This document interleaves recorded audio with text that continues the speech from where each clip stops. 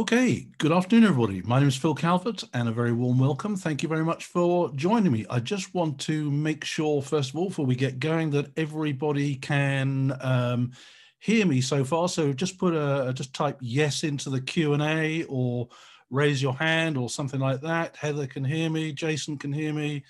People are raising their hands. Good. That sounds excellent. So we're gonna crack on. We've got a question straight away. All good from Stuart. All good from James. Perfect. Thank you very much indeed. Right, so let's get stuck in and find something for you to watch. I'm going to dispense with the sort of normal introductions today because that's all a bit long-winded. So I want to give you as much value as I can possibly give in the hour that we have, and move straight on. So today we're going to be looking at LinkedIn and how to attract more of the clients you really want on LinkedIn. Why am I the person to be talking about this? Well, I've written a couple of books about LinkedIn, plus a wider marketing book.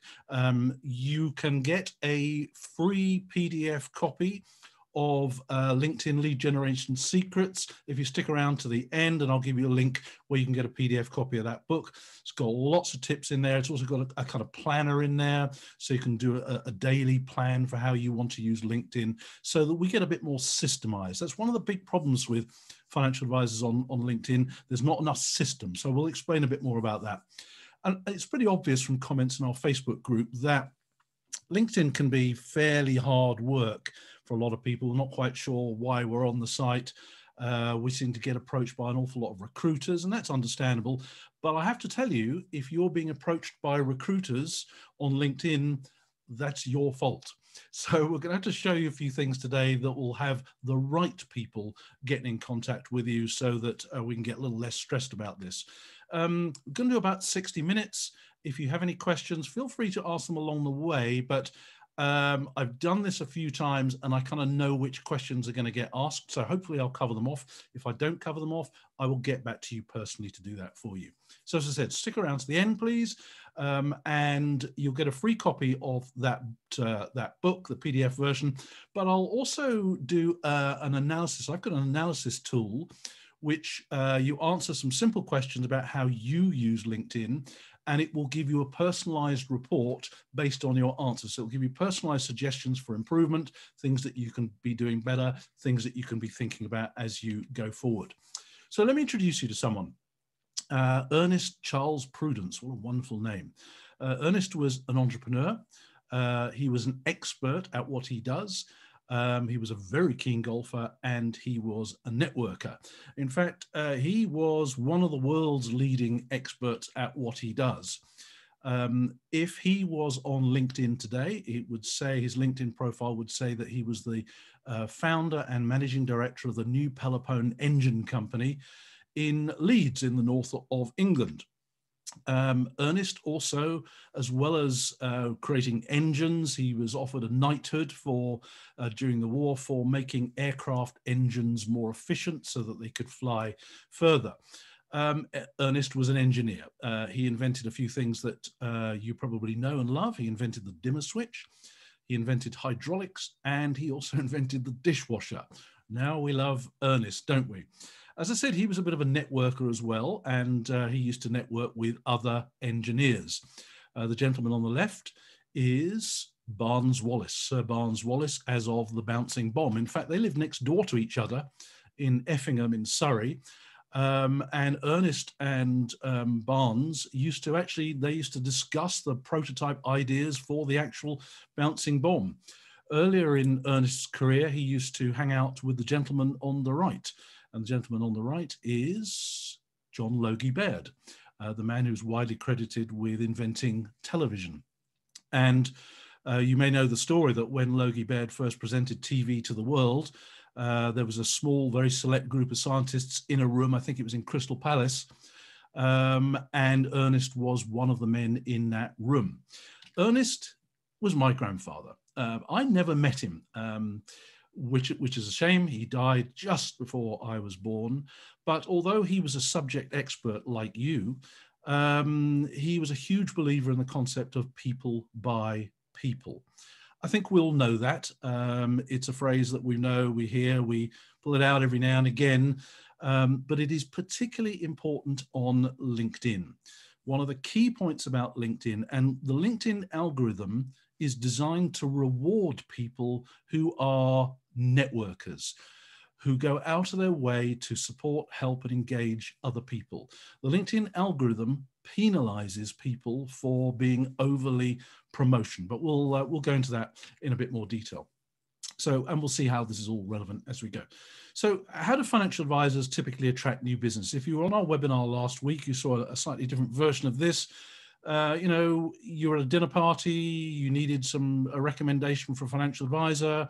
Someone around the table would say, check out my financial advisor, they're great. We would write their phone number down on the napkin. The next day, we would phone them up. These days, it's a little bit different. Someone says, yeah, check out my financial planner, Jones & Co., they're great.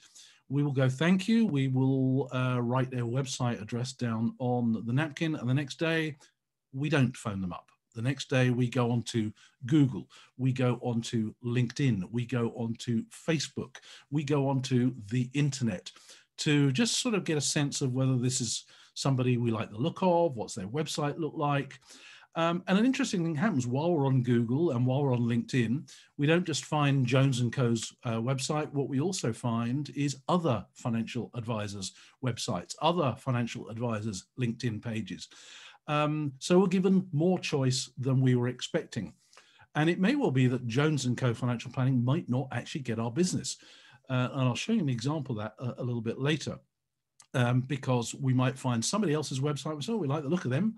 Maybe I'll take a look at them. But what we might also do is we might find a blog or a YouTube channel or a podcast about financial planning or aspects of financial planning that we're interested in.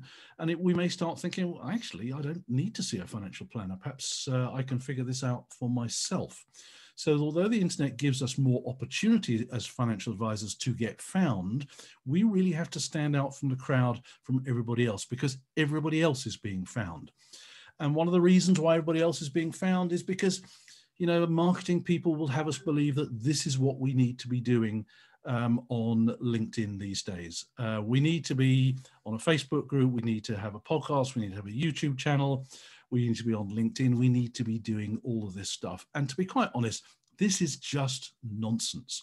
What we really need to be doing is knowing who our exact dream ideal client is and asking them, where do you hang out online? Do you like podcasts? Do you like Facebook?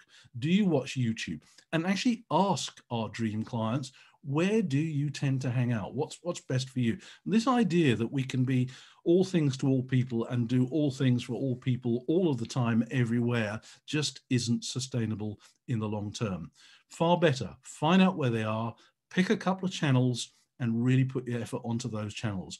Trust me, unless you are dealing with clients over the age of 80, a very high number of your potential clients are on LinkedIn right now. They are there. It's as simple as that. And we've got to get away from this idea that this is all about technology. Time and time again, financial advisors say to me, Phil, I see Jones & Co. down the road, they're using YouTube. Maybe we should give that a go. And Smith & Co. down the road, they're using Facebook. Maybe we should give that a go. And somebody else down the road is using Twitter. Maybe we should give that a go.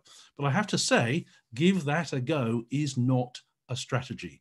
Tweet and hope is not a plan. Well, it is a plan, but it's not a very good one. Forget about the technology and focus on the technique. And that's what LinkedIn is all about. LinkedIn is a social networking site, not a social media site. If we go back to 2003, when LinkedIn was first around, in fact, even before LinkedIn in the late 1990s, there was another B2B, B2C social networking site. The word social media just didn't exist. And there's a clue in the title. Social media is about noise and broadcasting. Social networking is about interacting, engaging, supporting, and introducing people to one another. And LinkedIn rewards people for being networkers, not broadcasters. So, at conferences, when we were allowed to speak in front of people on a stage, I'd always ask people in the audience, put your hands up if you're on LinkedIn. People are putting their hands up here. Thank you very much indeed. Like, everybody's on LinkedIn. But if I then go on to say to people, now tell me, put your hands up if you know why you're on LinkedIn, only a very small number of hands go up. And if I then go and say, now put your hands up if you've got a documented LinkedIn plan, nobody's hands go up. So we're all on LinkedIn. We're not quite sure why. We are wasting our time. If we don't know why, we're wasting our time. If we don't have a process to follow, we are wasting our time. And I know people waste their time on LinkedIn because I've done it myself, and I still do it myself to some extent on certain days. You know, we go on either to the app or we go onto the main website, and we see the news feed, and it's kind of relevant. We're not quite sure. And then we see the little red dot. Somebody wants to connect with us. Then we agonize over, should I connect with this person? What's the right thing to do? And oh, there's a recruiter, and I really don't want to talk to them. Then we might go into a group and have a look around there. Then we might comment. It's just fluffy. And fluffiness on LinkedIn gets you absolutely nowhere. There's still a lot of people who think that LinkedIn is a fancy job site, and yeah, they still make a lot of their money from recruitment and jobs related activities. But LinkedIn is far more than that now. LinkedIn today is what's called a real-time networking platform. In fact, it is all of these things. It is anything you want it to be. LinkedIn's strategy, and as you may know, LinkedIn is owned by Microsoft now. LinkedIn's strategy is to be an all-encompassing business tool that just, anything you need to do, anything in your business, you can do it. If you want to use it as a search engine, you can do it. If you want to read the news, you can do that. Yeah, it's a messaging tool. It's a social network. It's a blogging platform. It's a job site. There is so much that you can do with it. And what LinkedIn wants to try and do is to keep you on there with some great features as long as they can possibly keep you there. But here's another thing. The LinkedIn algorithm rewards you for using as many of the different features that it offers as you can. The more features you use, the more it rewards you. And one of the ways it rewards you is to make you more visible in the search results. At the end of the day, LinkedIn is the people search engine. You want to find experts? They're on LinkedIn. Right now on LinkedIn, there are people looking for pension experts, investment experts, equity release experts. There are people doing that using the search engine right now. So it's my job today to try and help you to be visible in their search results so they actually find you. A lot of people ask about what's the best way to get LinkedIn leads on LinkedIn? How do we use the search? How do we go and find people? Well, yeah, you can go and find people, but the method I teach gets people coming to you. That's a far better way of doing it. Rather than you having to put all that effort in to go and find people, let's turn it around the other way and use LinkedIn in a way that they come find you. Much, much better to do it that way around. But of course, LinkedIn's got a lot of members. And, you've got to stand out from the crowd. So if people are looking for a pensions expert or a financial planning expert, we need them to find you as opposed to all the other experts that are out there. The problem is, most financial advisors' LinkedIn profiles all say the same thing. They all look the same. They're all written in exactly the same way. We've got to stop being lookalikes. We've got to differentiate ourselves. We've got to stand out from the crowd. None of you watching this today are paid to look and behave like other financial advisors, okay? You need to stand out from the crowd, and we'll show you a few ways of doing that. Now, if you are on LinkedIn, you are marketing yourself, full stop. And if you are not already receiving visits and inquiries from complete strangers on LinkedIn, if that's not already happening, then arguably you're not marketing yourself as effectively as you could be. So we'll show you how to do that. Now, as I said, everything revolves around LinkedIn search. And what tends to happen is, I'm just going to broadly run through the sort of flow of activity on LinkedIn. You create your profile. You put some keywords into your profile. You do some stuff on LinkedIn, and you also start using hashtags, and I'll explain hashtags a little bit later. So it all starts with you. Now, as I said, there are people on LinkedIn. They are searching for people like you, and they get their search results with a whole bunch of different people. But what we want to make sure is they find you. They decide that you're the one they want to go and have a look at their profile. So let's imagine that you've appeared high in the search results.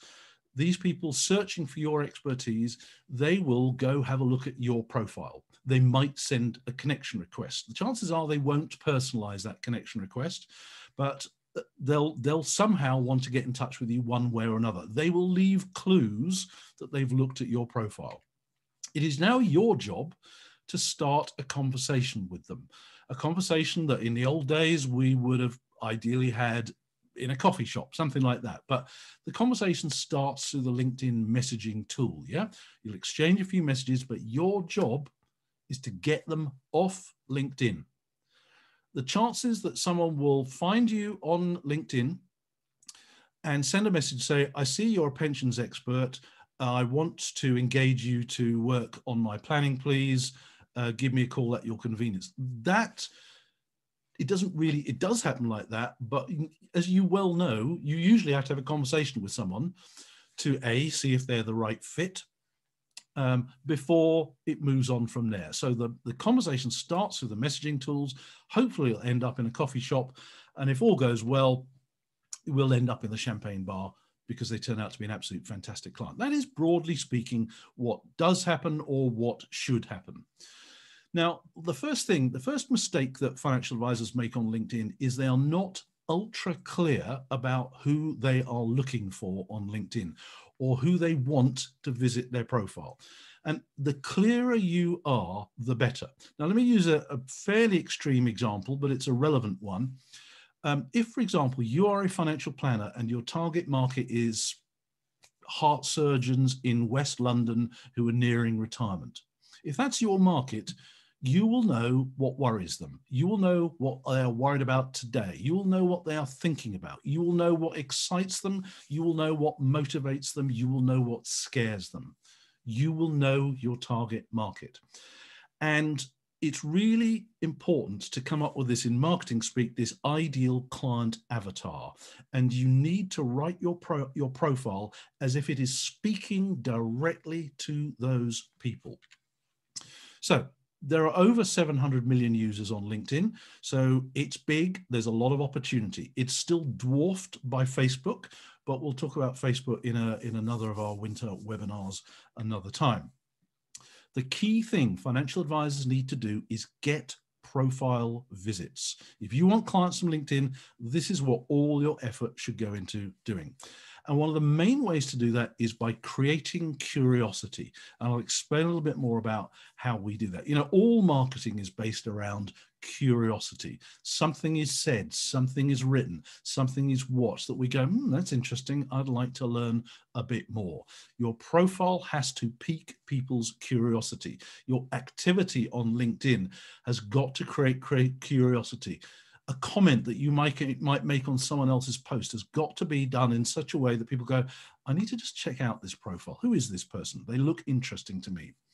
And when you get profile visits on LinkedIn, you are far more likely to end up in a conversation that will lead to business being written than using any other social networking platform. Literally, it's head and shoulders above. In terms of making professional connections compared with other social networking platforms, LinkedIn way ahead. Improving the effectiveness of your network, LinkedIn way ahead.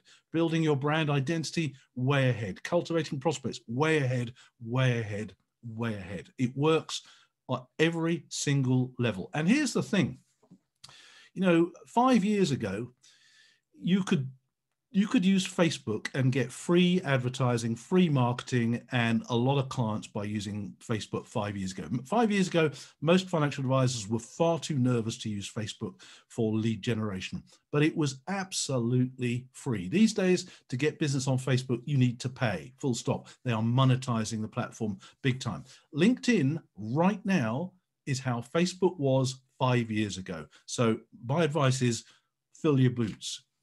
Now, here's an interesting thing. When people from LinkedIn visit your website, the stats show that people stick around for much, much longer, and they give me data. And I've done some work on my own website where I compare the amount of time people spend on my website. I compare visitors from LinkedIn and everybody else.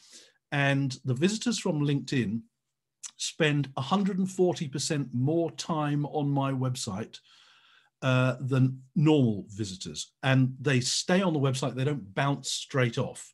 The bounce rate, a good bounce rate on any website is about 23, 25%. Anything lower than that is exceptional. But the bounce rate I get from people visiting from LinkedIn is absolutely negligible. Now, that's because my communication methodology on LinkedIn is designed to send people to my website. And when they're on my website, I collect data from them. I use a tool called a scorecard, which, if you were on last week's webinar, I was talking about how astonishingly effective scorecards are as a method of turning your website visitors into genuine inquiries, quality inquiries, based around data. Anybody wants to know more about scorecards, just drop me a line. I'm creating scorecards for financial advisors as we speak, and I use a scorecard to collect data from people who visit my website. Now, when you ask people who are really, really doing well on LinkedIn, how's it helped you? This is what they say in order of preference. Number one, research people and companies. So most people are doing research on LinkedIn. Proof that LinkedIn's a search engine. Secondly, reconnect with people they used to know or used to work with. And thirdly, build relationships with people who could influence potential customers. And this is the point about networking again. On LinkedIn, if you go out of your way to introduce people to one another, ask them simple questions like, what's going on in your business right now? Is there anyone I can introduce you to at the moment? If all you do is go onto LinkedIn and say, hi, I'm a financial planner, I can help you with your retirement income, they'll just run away, okay? But if you go out of your way to help people and ask people simple questions, say, look, who could I introduce to you? I've got a reasonable sized network. I know a lot of people. Maybe I can introduce you to someone who could help you in your business. The LinkedIn algorithm rewards you for doing that. Okay, your prospects are already on LinkedIn. Your job is to find them or help them to find you, get their attention, creating curiosity, and to start a conversation with them. That's all you got to do. So let's open the hood and see what's underneath. LinkedIn is made up of 3 core themes and 10 core elements. The 3 themes are identity, networking, and knowledge. Identity and reputation at a personal level and a corporate level. Networking, that means building your own network and also building other people's networks. And knowledge, what things that you can learn, and also sharing your own knowledge. The 10 core elements of LinkedIn are all these bits. Your personal page, company page, groups, you've seen all these sort of things on LinkedIn as well. What's interesting is most financial advisors are only using the top bit, their personal page. They don't go into groups all that often. They're not using these other tools, sales solutions. They're not talking about volunteering experience, and they're not using LinkedIn Learning. The more bits of LinkedIn that you use, the more the algorithm rewards you by making you more visible in search results. Search is absolutely everything. All these bits fall underneath the search tool. So you need to have a plan. It's as simple as that. You need to understand, why am I on LinkedIn? Just literally get an envelope, write it down. When it's written down, it gets a bit more serious. So this is my LinkedIn plan, and look how simple it is. My plan is to attract speaking and training business and sell a few books. That's it. To do that, I have to be visible where my clients and target markets are. They are all on LinkedIn.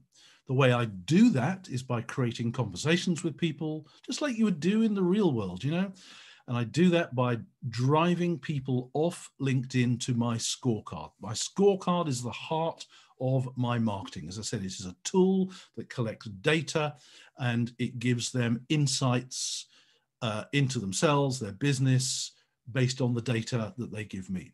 And my target markets are conference organizers and people who arrange meetings, people who book trainers, that sort of thing, financial advisors, suppliers to financial advisors, and I also do work in schools as well. So that's my plan. How hard is that to create? If we were doing a workshop face-to-face live right now, I'd get you to create your plan right now. So important that use that as a model, maybe take a screenshot of that, but I will make sure you get a recording of this today, and I will make sure you get a copy of the slides as well. But this is one of the most important slides that you'll see. Okay, So your job is to start conversations that lead to your value ladder. What do I mean by a value ladder? Well, a value ladder is typically the series of trust building steps that make it pretty well inevitable that someone go, yep, you're the financial planner for me. So the purpose of a value ladder is to make it easier to start conversations and build relationships with prospects and clients. The value ladder for a dentist these days looks something like this. Teeth cleaning for free, teeth whitening for free quite often these days. They just want to get you in the building, give you a great bit of value, get a testimonial off you, because what they really want you to do is to pay a subscription. They really want you to pay for the expensive stuff, the cosmetic dentistry. And these days, dentists can afford to do that by giving you teeth whitening, teeth cleaning for free. And here's the really interesting thing, is that the dentist doesn't actually have to do the teeth cleaning or the teeth whitening. Someone else can do that. So again, for financial advisors, it's worth thinking about, okay, what could you offer people for free that just gets people in the building or into your world? The value ladder for a chiropractor, again, broadly similar. Ideally, they want you to fork out a lot of money on an ongoing wellness or care plan, or to go on their twice a year weekend retreat. But it starts with a free consultation, maybe a free massage of some sort. They get you into their world so that you get to know them, like them, get to trust them. So it makes it inevitable that you'll want to go further up the ladder. What do you think about the value ladder for a gym is? Well, the value ladder for a gym actually has a day of the year, which it actually starts on 1st of January, isn't it? That's the time of year when gyms and health clubs really start pushing their marketing out there. And what do? They give you a free trial. They get you into the building. They look after you, maybe get some testimonials, because what they really want you to do is to start paying for the ongoing plan, personal training, that sort of thing. So what do you think the value ladder for a financial advisor is? Well, most financial advisors don't have a value ladder of any description. We are starting to see that starting to appear. I actually help financial advisors put their value ladder together, but and this is my value ladder for financial advisors. The stuff in green is free. Those of you in my Facebook group or my marketing group, that group's free, but my goodness, the value in there is astonishing. It's off the scale. Maybe a free ebook, a free e-guide. Taking my scorecard, that's a real high value thing. Answer a few questions, you get a personalized report. The things in blue are either free or I charge for them. So today's is a free webinar.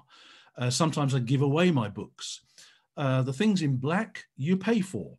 Some of you have been on my live workshops in London and elsewhere. But what you're looking is we're gradually going up. The stuff in red is reassuringly expensive. But if my website only said, join me for my 3-day weekend marketing retreat where we'll go to a really fancy hotel out in the countryside with a Michelin-starred chef, and we'll have some expert speakers, and we'll do some yoga and stuff like that, that's expensive. If my website just said, sign up for my weekend retreat, I'm not going to have any takers at all. What I need to do is to kind of tease people into my world by giving away a mixture of free stuff, but high value free stuff, so that people want to go up to the next level. So typically a financial advisor's value ladder could start with perhaps a conversation on LinkedIn. Yes, those conversations that you have with people on LinkedIn have value. Maybe you can then say to people, look, well, go and get a copy of my free e-guide from my website, or I'm more than happy send one to you. And then maybe you might have a scorecard on your website as well, where a website visitor can answer some questions about their attitude to risk, wealth, financial planning, and in return, they get a personalized report. Then maybe you'll put on a webinar. Maybe then we'll get to the financial planning stage, and then maybe financial advisors. I know several financial advisors, particularly in the United States, who have weekend retreats.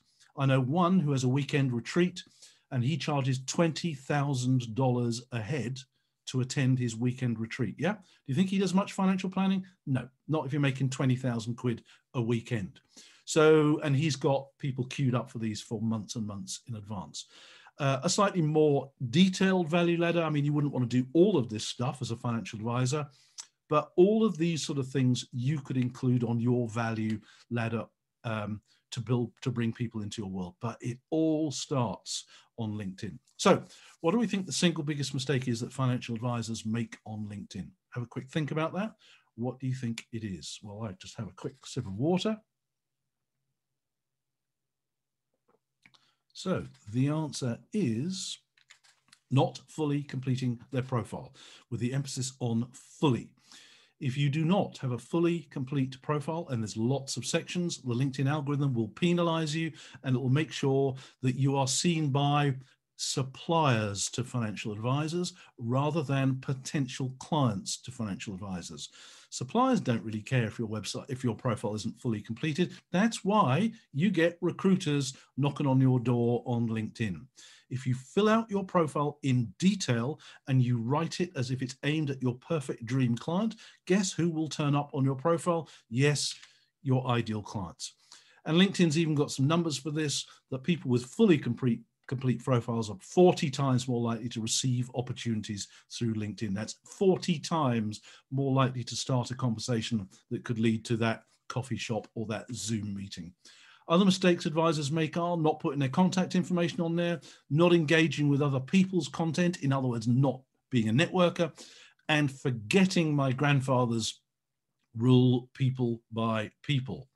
So it's all very well saying fully complete your profile. There's actually quite a bit to do.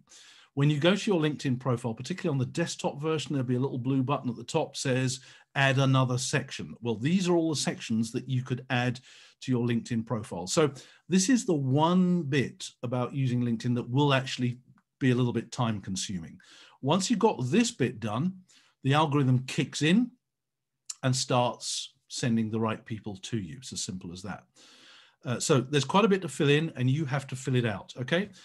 And that will push up your search results literally immediately. Other ways to do really well in the search results: build a large network. That means connect with a lot of people. Include hashtags in your posts. We'll come on to that. Engage with other people's content. Use certain keywords on your profile and certain hashtags that you use when you comment on other people's posts.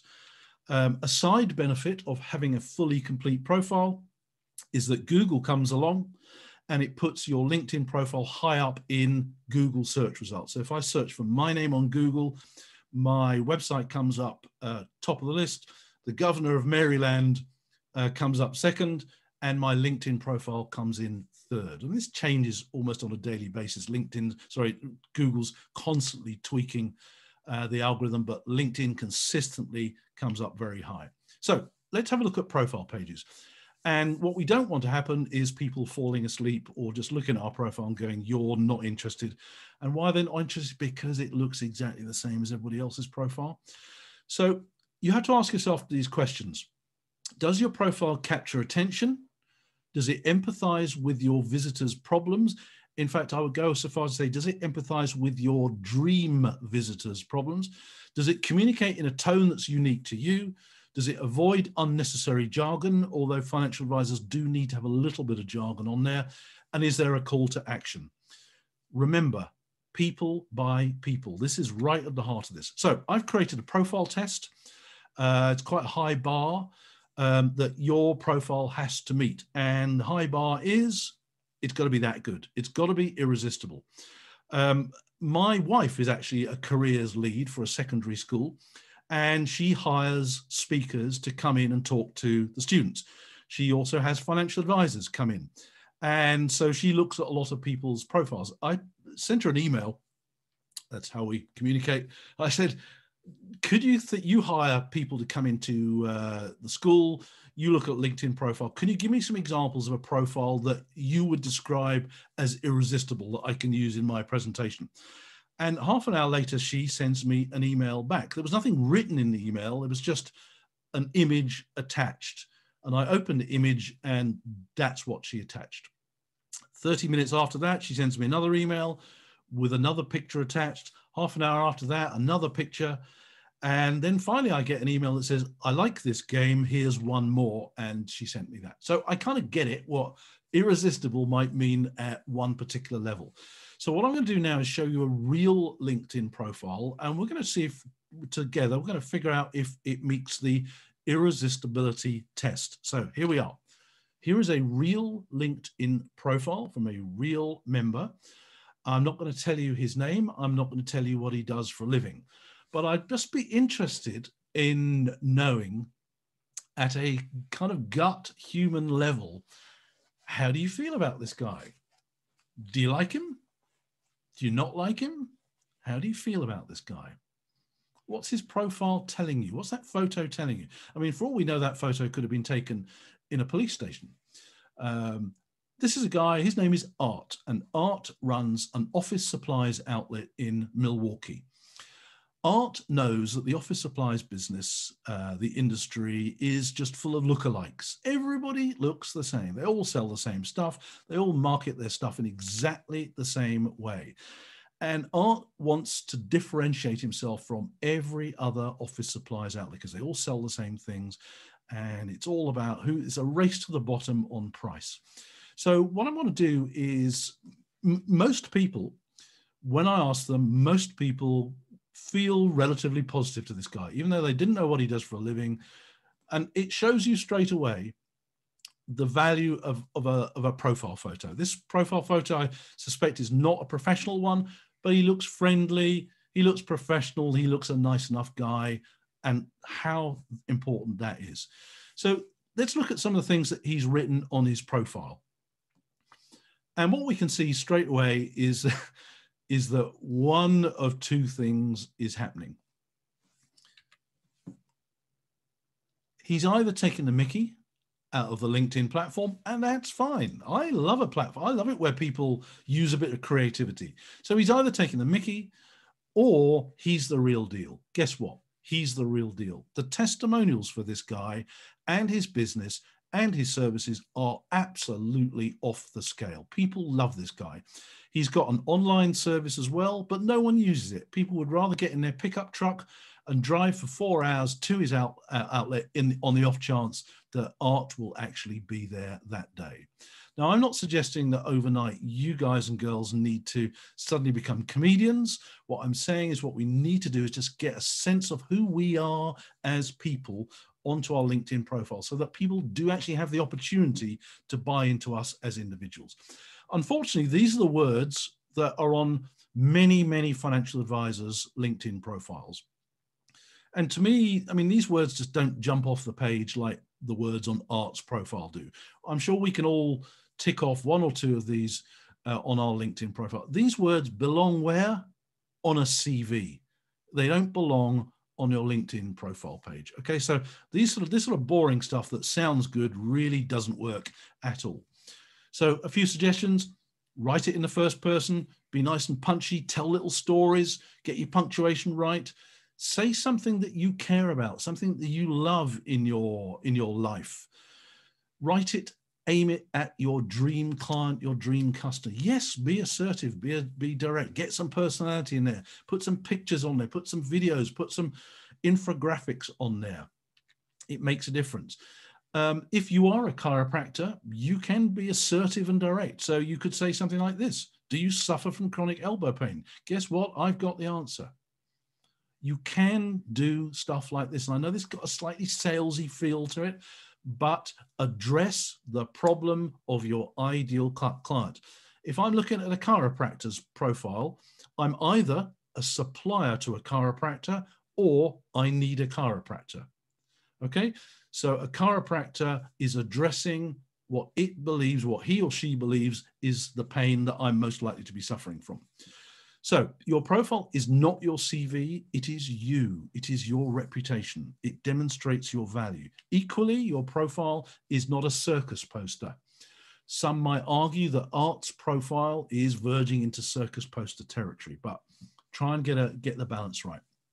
Another thing you need to do, we don't need to do this right now, but again, if we were doing a live workshop, we would do this exercise right now. You need to get a sheet of paper and you need to write down 12 keywords, words or really short phrases like inheritance tax expert, 12 keywords that if someone typed any of them into the LinkedIn search box, you would want you to come up in their search results. 12 keywords. So inheritance tax expert is one keyword. Pension planning is one expert. Equity release expert is one keyword. You want to come up with about 10 or 12 of these, number them in order of importance, and then take the top 5 keywords and get them into as many sections of your LinkedIn profile as you possibly can. And then just use the other keywords from time to time on your posts here and there.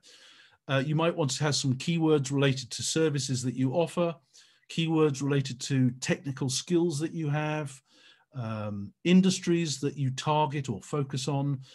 Yes, a little bit of jargon, SIPs, FCA, DB, business skills that you have, and also locations. So retirement planner, London, retirement planner, Exeter, whatever. Think around keywords like that. So this is a really, really important exercise. Don't rush it. Take your time over it.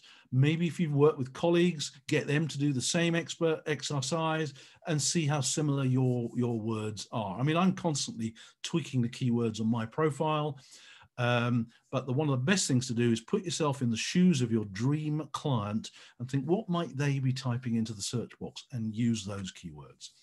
You want to choose some hashtags as well, because people are using hashtags. If you go onto LinkedIn right now, look down the news feed, you will see people are using hashtags. Hashtags are a way of adding emphasis to something you've written. And some people are typing into the search box hashtag pensions. And when they do that, the whole news feed changes to only show content that is related to pensions. You want to personalize your URL. That's your address on LinkedIn. And what I've done, I've even taken my name out and replaced it with keywords. So if a conference organizer is looking for a keynote speaker, by me doing that in my URL, that will help me, or it'll improve and increase the likelihood of me appearing high in their search results. You want to have a really good headline that has got keywords in it. The headline is the bit under your name. Are you looking for a high content LinkedIn expert and profit producing speaker for your next conference or event? It is written as a question. It is aimed at one of my target markets. It is also capitalized. The first letter is capitalized. And the reason I do that is it's a copywriting technique to make it look more important than it actually is. So write your headline, aim it at the main need, problem, desire of your main target market. So, for example, using the heart surgeons example, if you're a financial advisor, your target market is heart surgeons in West London who are concerned about retirement income. What you should write in that bit there is, are you a heart surgeon in West London concerned about your level of income in retirement? That's the sort of thing you should be doing. You could also put keywords in your name. So Jeremy here, some of you know Jeremy, he's put financial life planner in his name. You didn't used to be allowed to do that on LinkedIn. In fact, even now, LinkedIn will penalize you if you abuse that. Okay, keep it simple. Don't do something like that. Yep, don't abuse the name feature. A brand new feature on LinkedIn, you may have noticed this on one or two people's profiles, is there's this little button here, megaphone button right next to your name. LinkedIn now enables, you can record 10 seconds of audio. You have to do this through the mobile app. LinkedIn call it the pronunciation tool, so that if people do want to talk to you, they know how your name is pronounced. Well, what you can actually use it for is just to say something. So on mine, I think it says something like, thanks for looking at my profile today. Let me know if I can introduce you to someone from my network. Okay, so no salesy stuff, just offering to help. Be a networker. The experience section, really, really important. Most financial advisors never bother to, they'll put the top bit in, where they work, what they do, but they don't bother to fill it out. Here's another opportunity to get keywords into the experience section as well. Also put your contact details, but notice the bits after my website addresses. It says, book me to speak at your event, marketing for IFAs, lead generation for IFAs. Most people don't know that you can add that little bit of text, which gives you an opportunity to get keywords in there. And the way you do that is you dive into the settings. Don't do it right now because you've got to dig deep to find some of these things. When you put your URL in, your website URL, you've got a choice on the right-hand side. It says company address, company website, blog, and other. Choose other. And then when you choose other, it lets you add some free text here, text that includes your keywords. You also want to put your birthday. It doesn't show the year, but make your birthday visible. Why would you want to make your birthday? You get excited about getting birthday messages from people? You should do, for the simple reason, and I'll give you an example. My birthday last year, I had 432 people send me happy birthday greetings through LinkedIn. Great, you may say, but that gives me 432 opportunities to go right back to them, say, hi, John, Sue, thanks a lot. Really appreciate that. How's things with you? What's going on in your business? Is there anybody I can introduce you to? In other words, I behave like a networker. And sometimes there were people sent me birthday wishes, a couple of conference organizers, and I'd forgotten to get back to them. I suddenly, oh my goodness, I didn't get back to them about that proposal. And I go back to them, I don't suppose you're still looking for a speaker for that. And on a couple of occasions, I've actually managed to win a bit of speaking business. So put your birthday, make sure it's visible, use it as an opportunity to start conversations with people. Promote your LinkedIn profile elsewhere. Be proud of it. LinkedIn even gives you like a profile badge. When you get the slides, just go to that link there. You can have a little profile badge. You can put it on your website. You can put it on your blog. You can put it in your email signature. They even give you the code. If you don't know how to do that, don't worry, your kids will do it for you. But what I'm saying here is tell people about your LinkedIn profile. It's an asset of your business, yeah? Okay, so we've done our search. We're looking for a financial planner. The search results have come up. And out of all the search results, I've decided to pick Tom. Tom looks a nice guy. He's a financial planner at Serenity Financial Planning.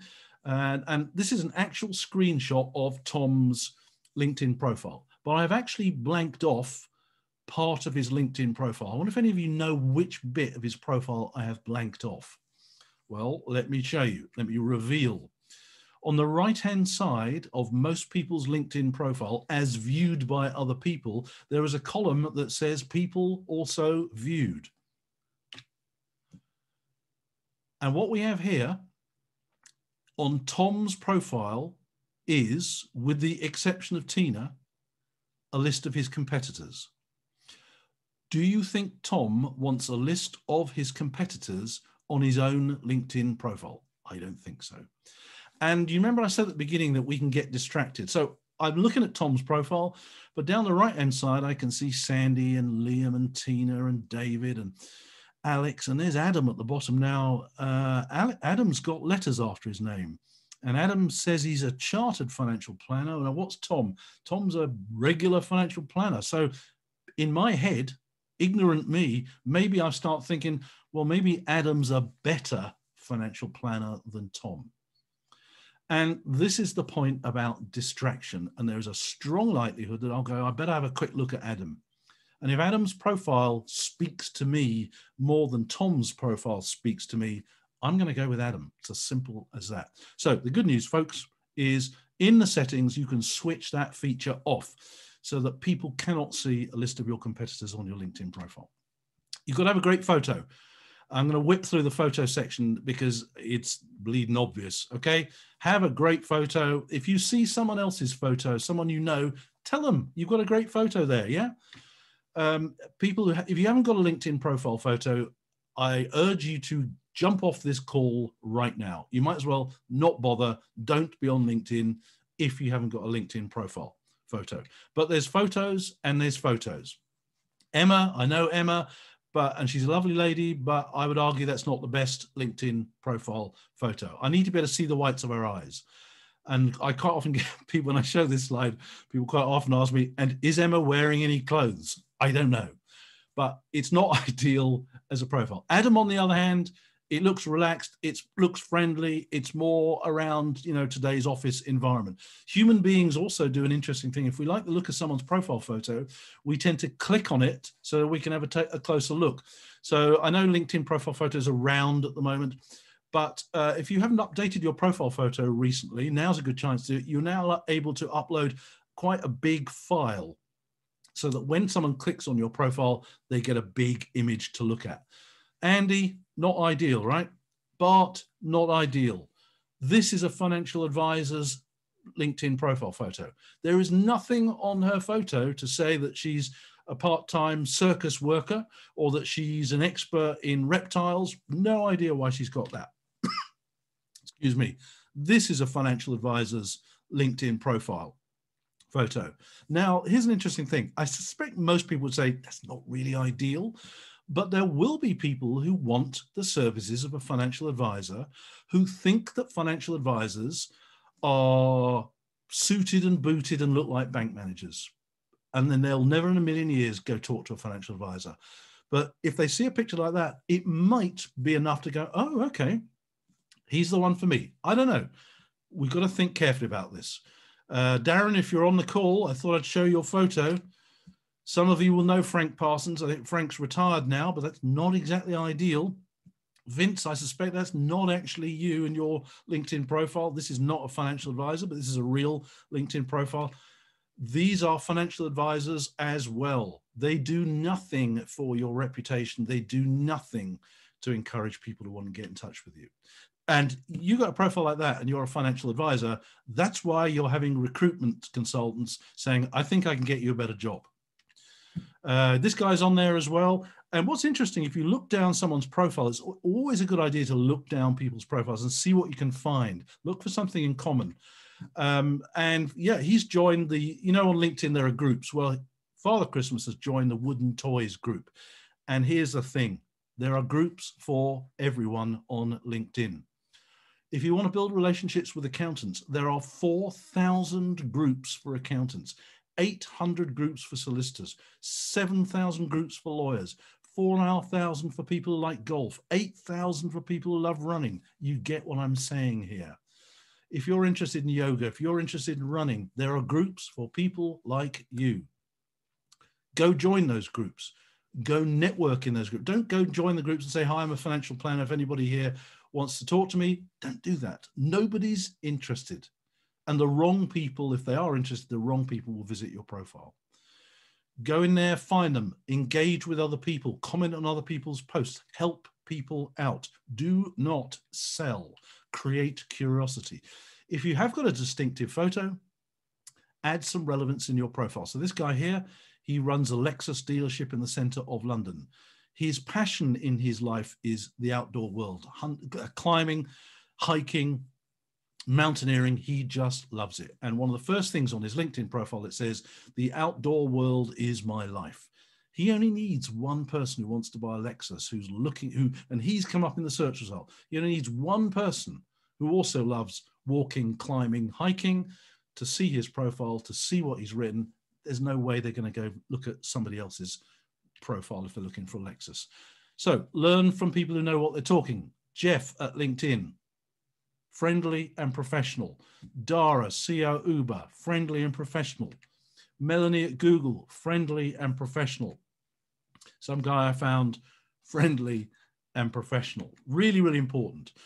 What we also, another thing about LinkedIn profiles is we have a tendency to try and look competent or to try and look confident, which is great, but it's not actually what human beings are looking for. The things psychologists tell us that we're looking for in profile photos is trustworthiness. It's believed the only reason we shake hands when we meet someone for the first time is to prove that we're not concealing a weapon. So trustworthiness is really, really important. So if you've got a range of different photos that you might want to use, just run it by a few of your colleagues or friends and say, do I look trustworthy? How they can tell, I don't know. I mean, one way to do that is to have a profile photo where they can see head and shoulders and the palms of your hands. If the palms of your hands are visible, it does actually make you look more trustworthy. Add lots and lots of pictures to your LinkedIn profile because it impacts your search results. I monitor my search results in detail on LinkedIn. And the day after I added pictures to my profile for the very first time, my profile views just shot up. So some people, they just don't want to read your stuff, but they would rather look at pretty pictures. Yeah. Other ways you can add media, photos, videos, PowerPoint presentations, files, documents, pictures of testimonials that you might have, but also infographics. This is a mortgage broker in the States. You know, he could have written an article or a blog on LinkedIn about how to improve your credit score, but he chose to do an infographic instead. And he wasn't a graphic designer. None of us need to be graphic designers. There are lots of websites like Canva, for example, that do ready-made, free infographic tools, drag and drop, add your own text, easy peasy, happy days. The big picture at the top is a fantastic piece of real estate for you to use. If I profess to be a speaker, then I'm going to have a picture of me back in the days when we could speak in front of audiences.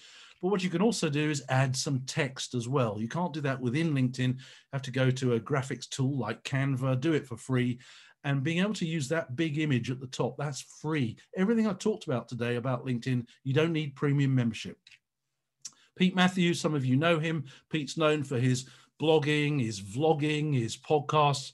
So he uses the big picture at the top to get some more imagery around what he does. Use the mobile app, upload pictures from the mobile app.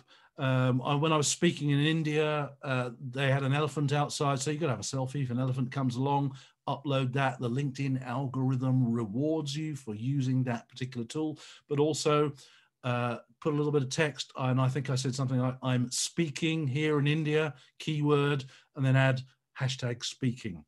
Another couple of clients, a conference I was speaking at in London. I think that was the Keras conference. Some of you remember Keras. And again, I uploaded that to the mobile app. So the summary section. Bullet points are a good way to go. Not all of us are great copywriters, so simple bullet points are a nice way to go. This guy here, he's really gone to town on the bullet points thing. To me, it looks a bit stark. Tina, on the other hand, some of you will know Tina, she's not gone for bullet points, but Tina knows her LinkedIn. And if I switch on my forensic torch, what you can see here is keywords. And note in the first paragraph alone, financial planning, financial advisor, IFA, financial planning, keywords. What's also important that you do is if you lay it out like this, is to make sure that your main keywords, remember those top 5 I mentioned, are in the first paragraph or the first couple of bullet points of your summary section. And the reason for that is when Google comes along and looks at your profile, Google will just read the first paragraph and then it goes off and looks at someone else's profile as well. So a little advanced tip there.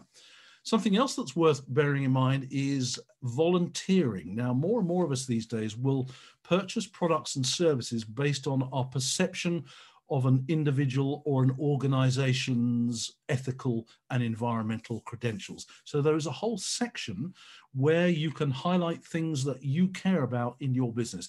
If you're a financial planning firm and you care about the environment, make sure it says that on your LinkedIn profile. You only need a heart surgeon in West London who also cares about the environment. They see that on your profile. They're not going to go look at somebody else's profile. You've got them. You have something in common. You have something in common that you both care about. Martin Bamford, some of you will know about that. His volunteer experience. So he's event director for Cranley Park Run. He's chairman of Cranley in Bloom, and he's a committee member of Cranley Chamber of Commerce. Now, we all know that Martin's really good on internet marketing, but Martin knows that local is where the best business is for him.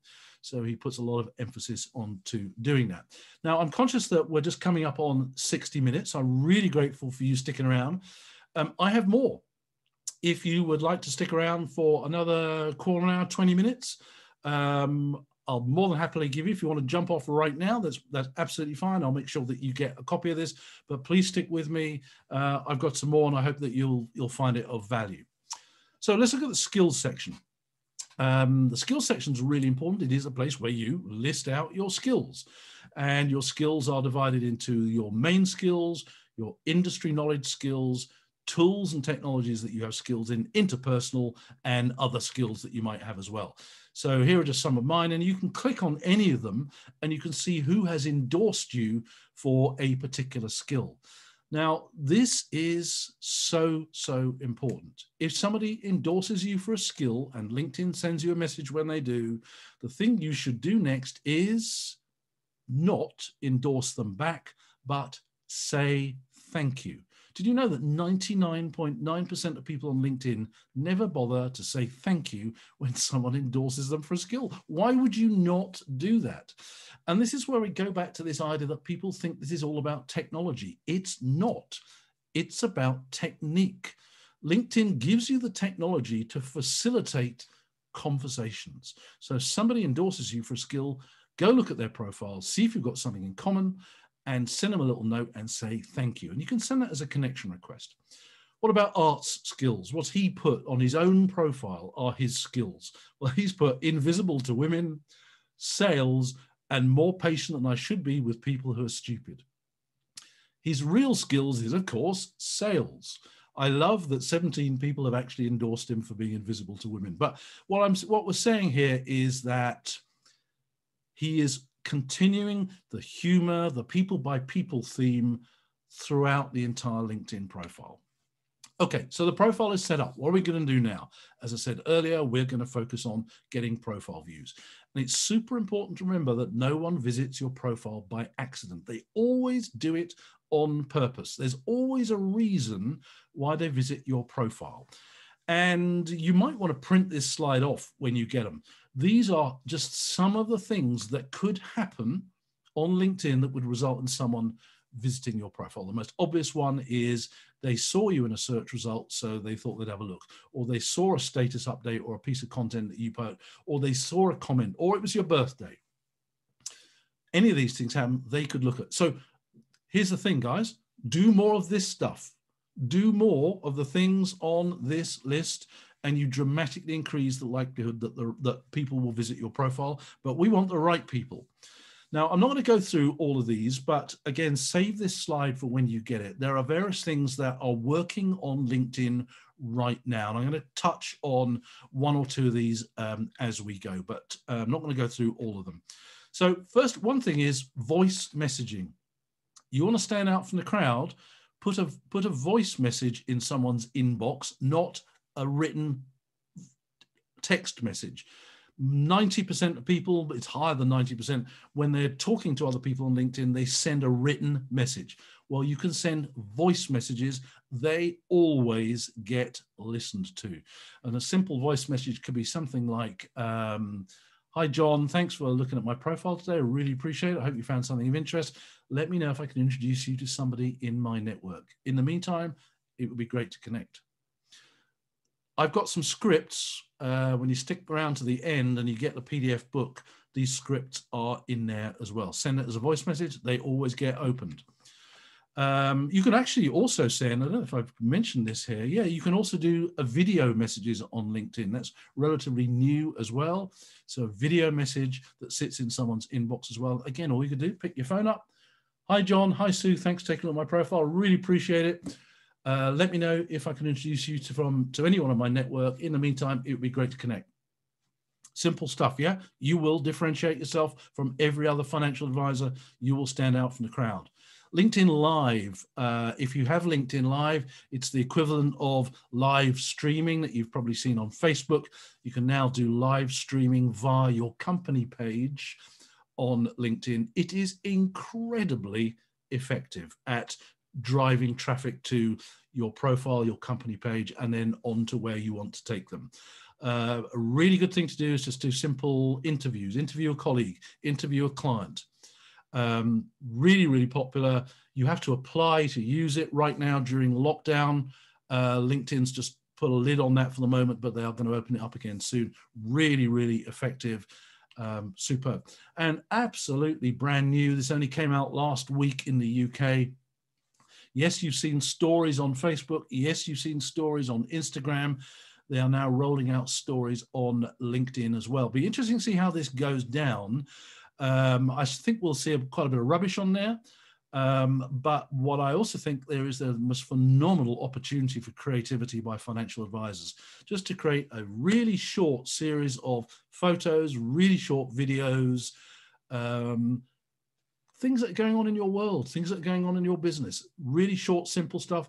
Again, if you use this, LinkedIn will reward you, and they'll make sure that your stories, your posts, your profile is much higher in the search results. Nothing big mistake financial advisors make on LinkedIn is not knowing your numbers. And by that, I mean simple stuff like who's visited your profile. Now, if I was to say to any of you right now, would you like to know the names and contact details of everyone who visits your website? I suspect most of you would say, yeah. Well, there is actually a way of doing that through scorecards. Send a message to me later. I'll show you how you can get the names and addresses of people who visit your website. But most people aren't doing that. But you can do it on LinkedIn as well. The data that LinkedIn gives you is how many people viewed your profile, what they do, where they work, what they typed into the search box, who's looked at your profile, and also who has followed you. This is just invaluable information, priceless information. And when you know that information, it gives you amazing insights into how well or otherwise you are using LinkedIn. And the simple fact of the matter is, if the wrong people are looking at your profile, you need to make changes. And LinkedIn periodically gives you little sporadic updates. And here's one that I got. LinkedIn sent me a message saying, Phil, you have shown up in search results 70 times in the last 3 days. So that's telling me, I think I'm kind of getting a keyword strategy right. But what's more important to me is that 12 people went on to view my profile. 70, great, but 12 actually viewed my profile. So now that I know how many people viewed my profile, what do you think I should do next? What do you think I should do next now that I know who has visited my profile? Well, that's what I should do next. I should say thank you. 99.9% of people on LinkedIn never bother to say thank you to people who looked at their profile. It's like having, if you're a financial advisor and you've got a high street presence and you see somebody comes in through the front door of your high street presence and you go and you run out the back and hide, how do you think they're going to feel? Pretty pissed off, I would imagine, yeah? Don't do that. By not saying thank you to people who've taken the trouble to look at your profile, you're missing out. Yeah, you can have a couple of recruiters. Yeah, you're going to get a couple of suppliers. But in there as well could well be, and if you get your keywords right, could well be people actually want to engage you. Research I did found last year that most financial advisors have got more than enough people visiting their own website to keep them going. Then he'd never buy a lead ever again. The only thing is their websites are designed in such a way that those people never actually interact and engage with the website. A scorecard will do that. Same goes for LinkedIn. You must say thank you to people. And again, the scripts I use show, thanks, Sue, for looking at my profile. I hope you found something of interest. Let me know if I can introduce you to anyone from within my network. It would be great to connect.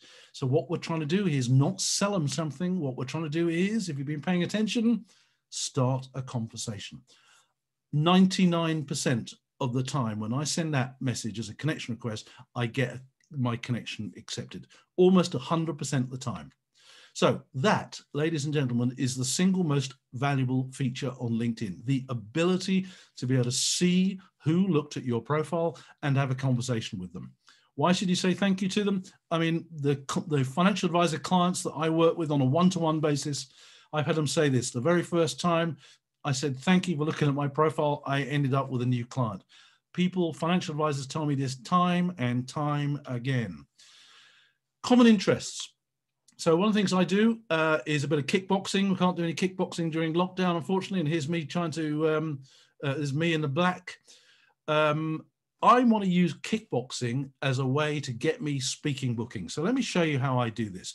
Now, to me, within financial services, a really good speaking engagement for me is to speak at the annual sales conference for a bank or a big provider. They pay really well.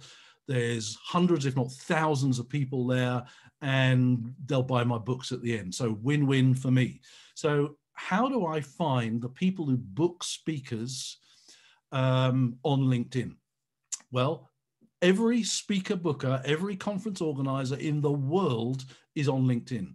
And they are constantly being sent direct messages from speakers saying, book me, book me. That's not how you do it. This is the way you do it. So how do I get into a bank? So I type kickboxing into the search box. It gives me 50,000 people on LinkedIn who've got kickboxing on their profile. Now, the first few pages will all be kickboxing instructors. I don't want a kickboxing instructor. I've already got one. So what I now do is I hit the filters and I choose London. Let's make it hard for myself. And I choose financial services as well. LinkedIn redoes the search and I start going through. Interesting, there's a financial advisor, client service manager, interesting group of people, but there he is. He's my way in. Now I'll lay you any money that Rui here is not the person who books speakers for Barclays annual sales conference, but he is my way in. So I have a look at his profile. Turns out he's quite hardcore at jiu-jitsu, but we've got something in common. So I'm now going to send Rui a message. Do you think this is the message that I should send him? Of course not.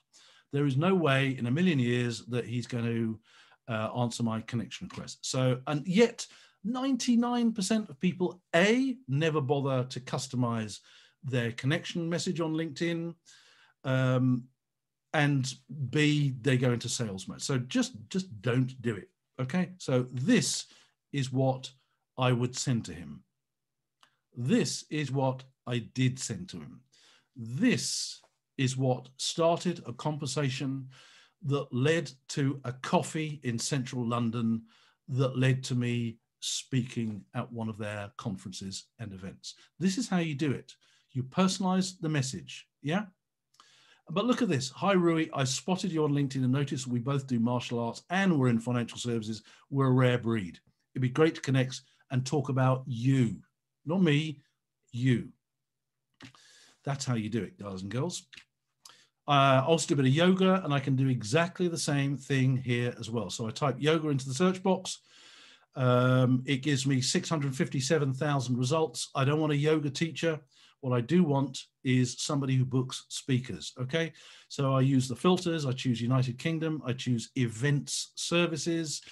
LinkedIn then shows me 420 people who do yoga and who organize events. I've got 420 people there that I've got something in common with that I can then personalize my message and do it. And it's as simple as that. People buy people. People are naturally attracted to other people where you've got something in common. People are attracted to other people who start conversations. It is as simple as that. I mean, let me prove that. Do you remember when we used to go to dinner parties?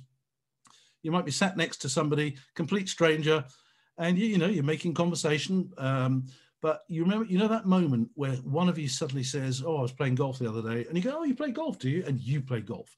Suddenly, the conversation just bursts into light, bursts into flames, lights up because you have something in common. And this is one of the things you really need to look for, is where you've got things in common.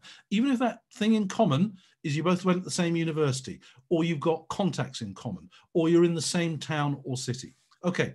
Let's look up status updates and posts. What's another way to drive people to our profile?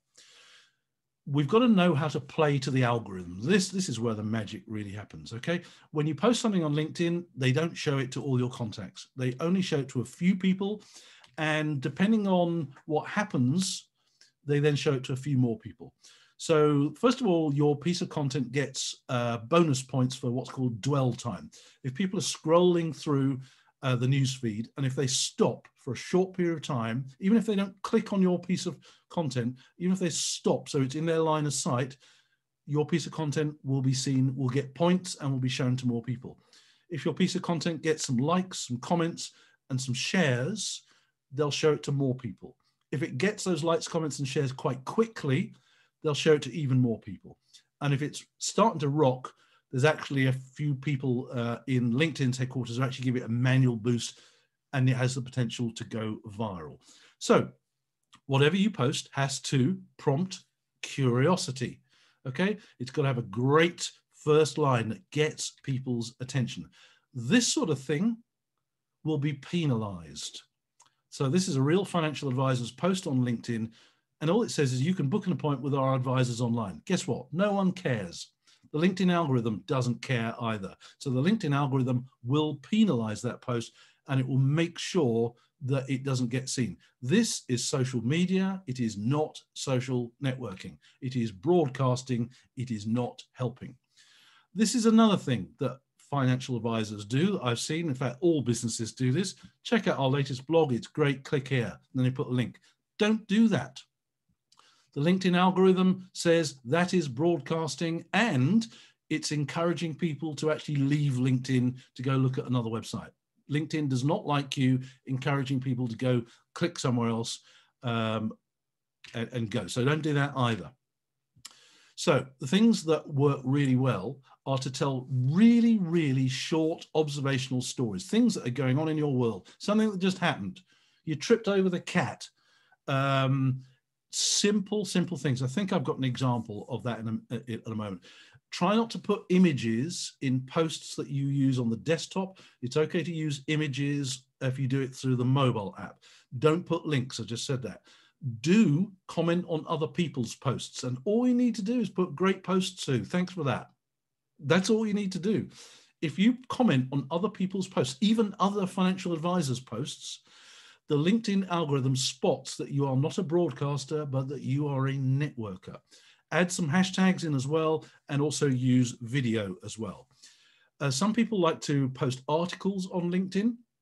If you want to do that, they've got to be proper, decent articles that have been well thought through. They've got to be long, detailed, based on research, and have unique insights based on perhaps research that you've done. Now, that is a really good strategy if you've got the time. And for some people, it's great. It could actually work quite well in financial planning. If you want to do a detailed case study, that could work. So a bit more time consuming, but very good if you follow those rules.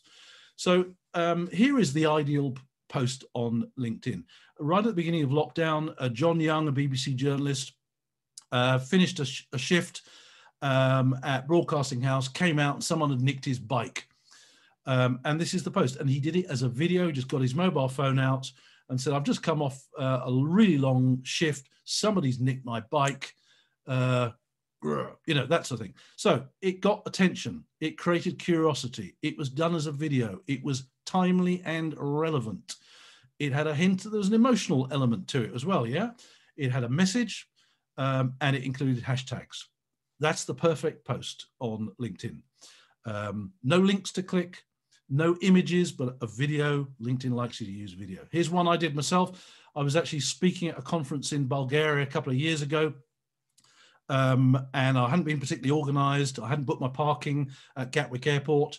And I needed to go to the post office. I needed to get a haircut. And I just checked the price of the parking. I went onto the Gatwick website. I was quoted £27.50. I thought, great, I clocked that, went to the post office, went to get my haircut, came back, the price had gone up. Okay, that's what I posted, that little story. 1,200 likes, 227 comments, 23 direct messages. All the comments said the same thing. Oh, Phil, you need to book it. I know that, okay? 227 comments, because it was a human story that people could relate to. But the best bit is 23 direct messages. That means 23 conversations, 5 of which led to some business. Yeah, that's how it's done. If you must use pictures, go for the jugular. Yeah, Max has posted here, first day at work for Magnus, our new office dog. Look at that, 1,700 likes, 227 people had nothing better to do with their time than to comment on that. Okay, it works. Max will have got a hell of a lot of people looked at his profile. Mark runs a Bentley dealership. You can use 3 words to describe this appallingly coloured Bentley in our front lot. 1,300 people commented on it. Nick will have had a lot of profile views, a lot of direct messages. This one, you might even have seen this one. We're nearing the end now, we're nearly there. Emily, HR manager at Asda. This is Patrick, he's 86. He stopped me in Leeds to ask me how my day was. He then asked if by chance I had time for a coffee. I cancelled my meetings. I spent 2 hours with him. He opened doors. 230,000 likes, 11,000 comments. She would have had hundreds and hundreds of people look at her profile. She will have had job offers. I mean, Asda probably got some fairly tight social media policies and rules. She probably broke a few of them, but no one's going to fire her for that. That, ladies and gents, is how you use LinkedIn. Hashtags, I mentioned this earlier. Now, this is so powerful, it's ridiculous. Please do use it. Go to the LinkedIn search box and type in hashtag mortgages or hashtag pensions. LinkedIn will do a search. It will tell you how many other people follow that particular hashtag, and then you click the follow button. Okay, when you click the follow button, you are sending a message to the LinkedIn algorithm that pensions or mortgages or whatever is a topic that you are interested in, you want to see more content related to it, and that you are an expert in. Click the button, tell LinkedIn that this is a topic you are interested in. The LinkedIn newsfeed will then change to only show you content related to those hashtags. And then it is your job, and you could do this, do it a couple of times a day, takes you all of 10 seconds, and just pick out other people's posts, and it could be other financial advisors' posts, and all you need to do is put great post, Sue, thanks for the heads up, hashtag mortgages, hashtag equity release, or thanks for your post, Mike, have you read John Smith's book on the subject? Highly recommended, hashtag financial planning. The algorithm says, the algorithm spots that you are a networker, you are engaging with other people, you are adding value to other people's lives, you are not a broadcaster. Therefore, that post will be very visible, you will get more profile views, and they will show you higher in the LinkedIn search results. So to sum up, be clear who you're targeting, know their problems, issues, concerns, worries, fears, inside out, back to front. Have a plan for why and how you're going to use LinkedIn. Understand how the algorithm works and play to that, just like the example I just shown, and start conversations that lead people to your value ladder. Differentiate yourself. Know your keywords and your hashtags. Highlight whose problems you solve and how. That means write your LinkedIn profile for your dream client. Okay, so that when your dream client finds you as a result of all this good stuff that you're doing, when your dream client finds you, your profile literally speaks to them. They're not going to want to go and look at another financial advisor's profile. Okay, and here's an interesting thing. Even if you write your profile aimed at your dream client, the people who are not quite your dream client, they will want to talk to you as well. They will aspire to want to work to you. Fully complete your profile, know those numbers, thank people for looking at your profile in a personalized message, use their name, start conversations, comment on other people's posts, and use your company page as well. We haven't got time to talk about company pages today, but basically do everything on your company page that you're also doing on your personal page as well. Have a plan, be really clear. You saw my plan right at the beginning there. Just model that, copy that, have a plan. And when you have a plan, you'll suddenly find you're not wasting any more time on LinkedIn. You'll have real focus. And start taking this stuff seriously. LinkedIn's not just another social media tool that someone suggested you should use. It is a social networking platform that gets you profile views, and then it's over to you, yeah? Remember what my grandfather said, people buy people. LinkedIn's nothing to do with technology, it's everything to do with technique, how you interact and engage with other human beings. So if you'd like a free PDF copy of this, go to that address just there. It will run an assessment of how you use LinkedIn. It is a scorecard, okay? It is a way for me to get email addresses, data, and it just works. I'm building, I've got about 6 on the go at the moment, scorecards for financial advisors. You want to see how this works? Go take my LinkedIn for Advisors scorecard. It will tell you how well you are using LinkedIn or not, as the case may be. It will give you some suggestions. And at the end of that, you'll get your free PDF copy of this book. So thank you so much for your time today. I really, really appreciate it. If I haven't answered your question, I apologize, but I will get a list of the questions and I will go back to you directly yourself. Thanks again. If you were on our first webinar last week, really appreciate you coming back again this week. We'll be doing another one next Wednesday as well. So, but in the meantime, thanks very much for your time. Really appreciate you being with me, and see you next time. Thanks.